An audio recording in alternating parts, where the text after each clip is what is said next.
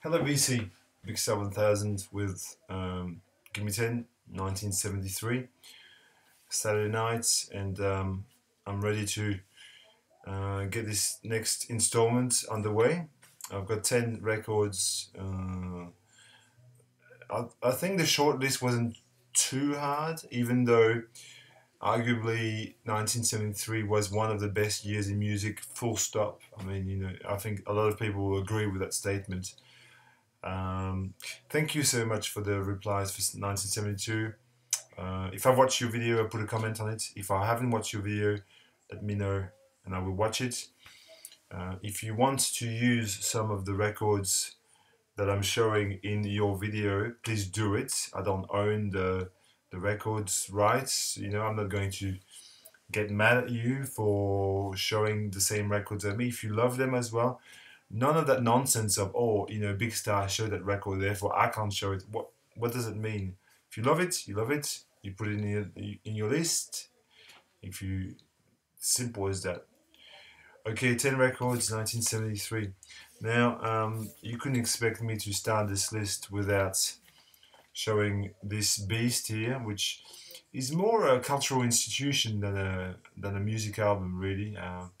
What to say about Dark Side of the Moon that hasn't been said before, from its iconic cover, its stupendous list of songs, its concepts, just a totally brilliant record. And I don't think I would like to expand too much on Dark Side of the Moon because I feel that I'm going to be saying things that are very redundant. I love the segue between Time and Great Gig in the Sky. That's my personal highlight of the record. I just think it every time works so beautifully.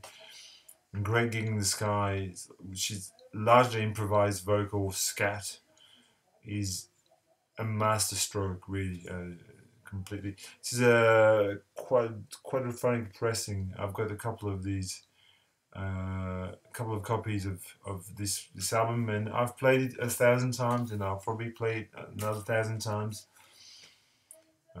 You don't tire of this record. It's a masterpiece.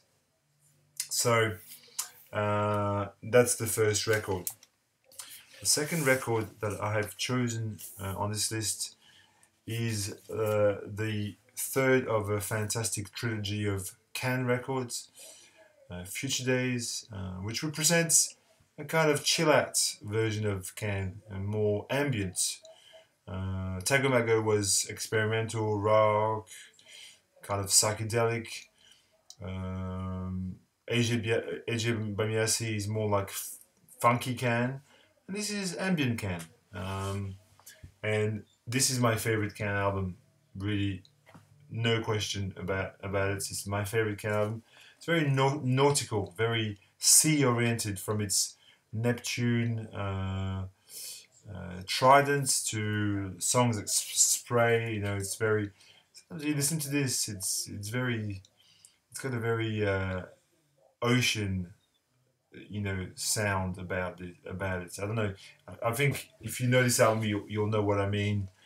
And it's got Moonshake on it, which is, in my opinion, Can's best song almost. It's funky and dynamic, and it's Damo Suzuki going nuts with invented lyrics. It's brilliant.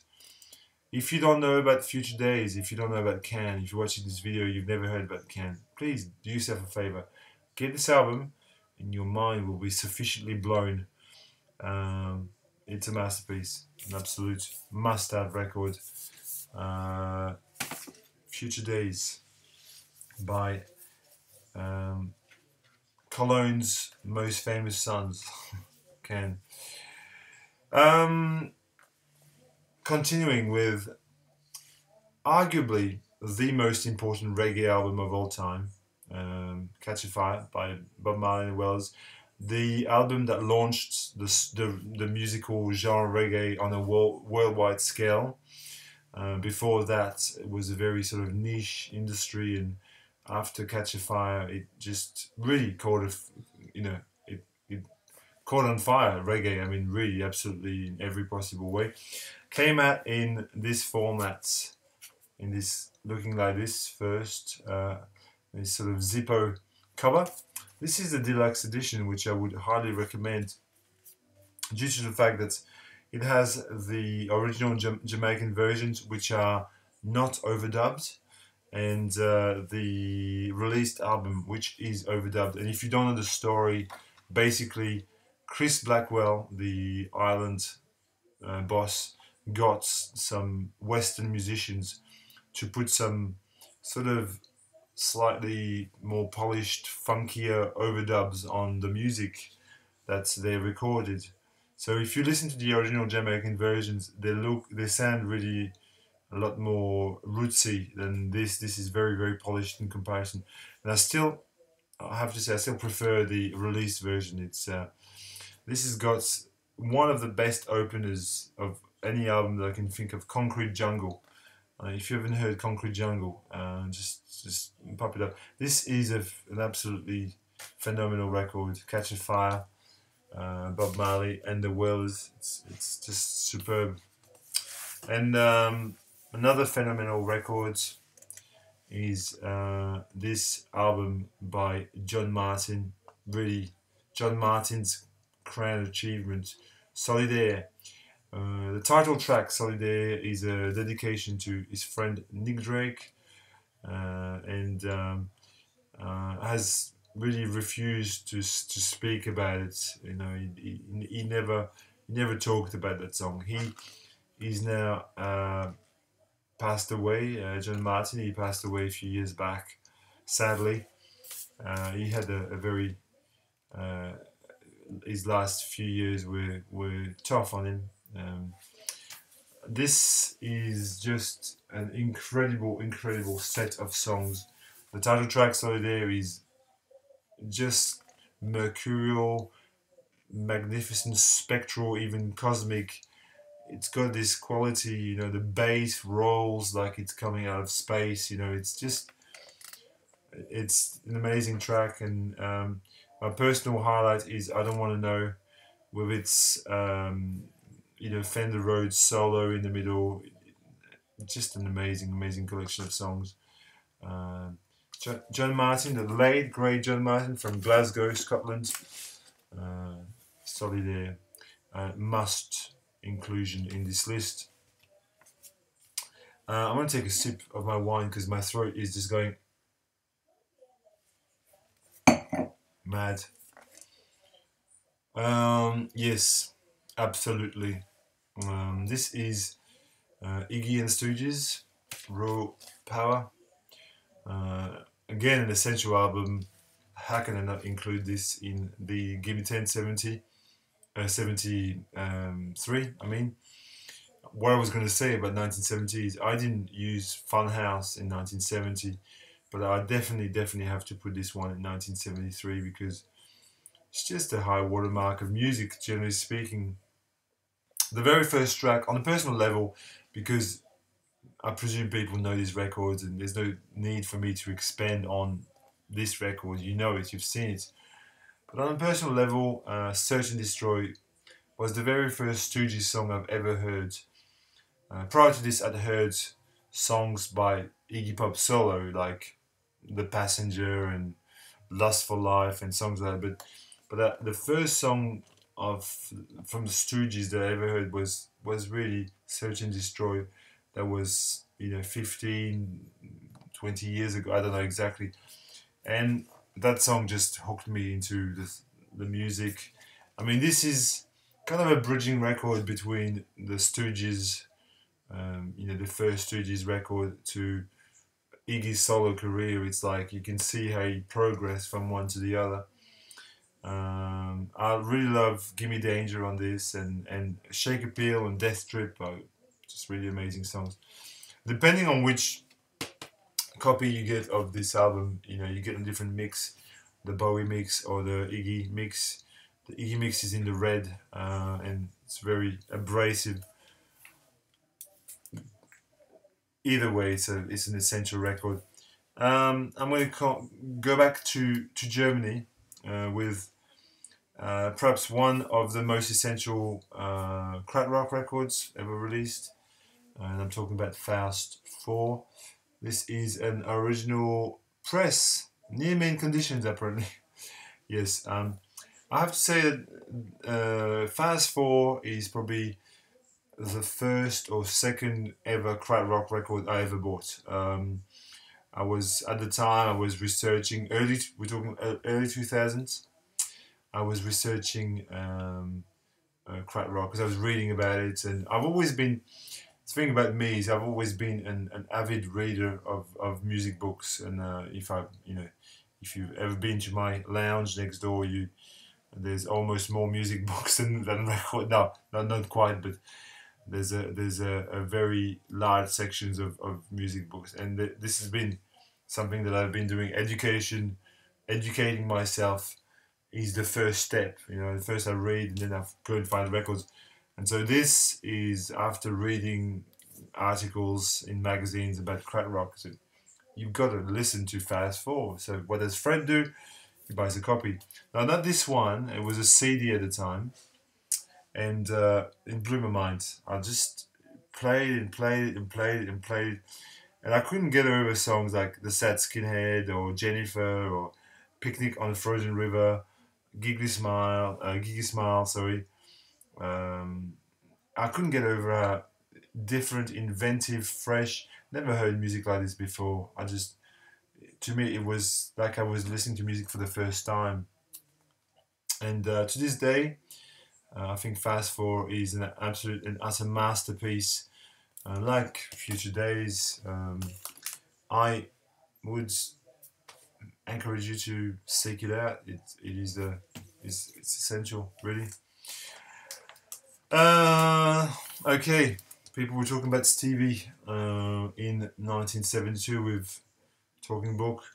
My favorites. No, actually, I'm lying. This isn't my favorite one, Stevie. It's close to my favorite. My favorite Stevie will appear in the Gimme Ten 1976. Watch this space.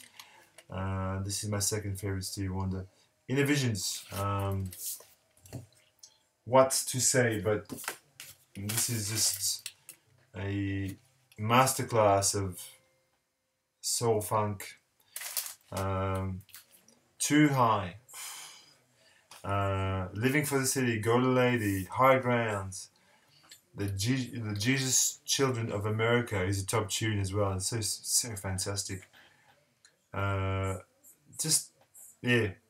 And you've got a cast of fantastic players, amongst which you have Malcolm Cecil from the what's the band? Tonto's Electric Tonto. Yeah, Tonto. Yeah, that's it. It's the band. And all sorts of other great players. Stevie Wonder, Inner Visions. Okay, you know it. I don't need to talk about this. On this kind of same plane of existence, I have to include, and I don't think I would include too many live records, because studio albums are generally regarded as the benchmark, really. But this here it is just so good, so good. And like Bill Withers has released about 2 or 3 really absolutely essential records, from Still Bill to I've Gone Blank, Adjustments, and the other one. But in my mind, in my book, I think this is almost the most essential thing he's ever released. This is an original German pressing of the record, and it is just a fantastic set of his best songs, basically. Use Me, Ain't No Sunshine, Grandma's Hands, Better Off Dead, Lean on Me, and recorded really top notch. Bill Withers live at Carnegie Hall, highly recommended. Maybe the best live album that I've got. Just sublime. I can't in good conscience, do Gimme Ten 1970s, the whole 70s, and not include an album by Herbie Hancock. And I have to. I just really have to. In 1973, Herbie released 2 key records. This one and also Sextant, which are almost included. Sextant is more jazz fusion. It's more angular, and it's phenomenal on this. But this is the one that really gets you going. It's Headhunters. What to say? It's just a top-notch record, and I think nobody would disagree with me. So yeah, Headhunters. I'm going to finish. You see, I'm a bit shorter than I started off with a little bit of something. I've tried to make the last record of every installment something a little bit out of the expected norm, I guess. And 1973, I have chosen to finish it off with the soundtrack for the animated movie La Planète Sauvage, or as it's known in English, Fantastic Planet, by French composer Alain Goraguer. And this is mind-blowing kind of mix between progressive, psychedelic, and funky jazz. It's everything rolled into one. It's a very, very special package in this record. It really is mind-blowing in terms of... I remember the first time it's just one of those memories that I had. The first time I went to Anthony Camplone's house, I brought a bag of records with me, and he has a really wonderful system, and he's got such an amazing, like he's got these speakers are like the size of my fridge, and we put this on the turntable, and he never heard it, and just as his reaction was, this is a record that gives you that kind of reaction, the reaction that it is so incredibly different when you first hear it. You just go, like, you can't believe that music like that exists. La Planète Sauvage. If you haven't heard, just check online. It's been sampled to death, I think. It's completely amazing and different. So I'm going to stop here, VC. I hope you enjoyed this installment. If you didn't, lodge your complaints with my services. You just write me an email and say, you did the wrong thing. Otherwise, just leave me some comments and interact with me. Love you all. See you, VC.